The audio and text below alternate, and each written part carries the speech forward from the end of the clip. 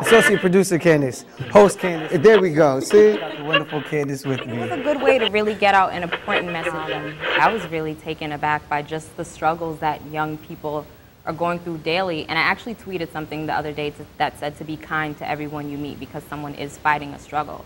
And you never know what anyone is going through. How do you feel about kids who bully other kids? That it shouldn't be happening because kids should be able to walk home without any danger. Can I tell you something? When I was in K2, I got bullied. All the titles you've had cannot fit on a business card.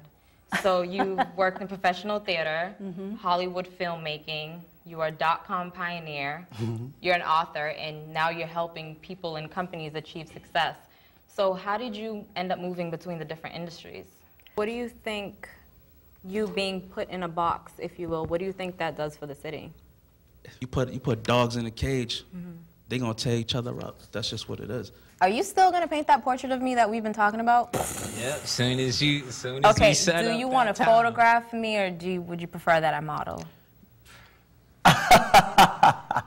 I'm sorry. I can't hold it in. He's in the hot box. I know. Men your age probably aren't even thinking about going to Africa, so I think it's really cool that you went.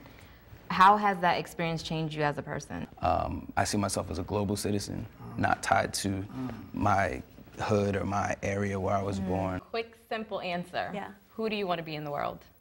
Because you spoke about that in your book. I like these hot box questions. Why did you twerk for J-Lo? Were you just excited? Was it, I don't know. I don't know as much as I can say, but I just did what, you know, the show requires. And it was fun. What do you think is missing in black families today? When it comes to paintings, is there one artist that you go to for inspiration? Picasso, if not Picasso, Basquiat. What do you think is the biggest barrier that people face when they're trying to get into their career?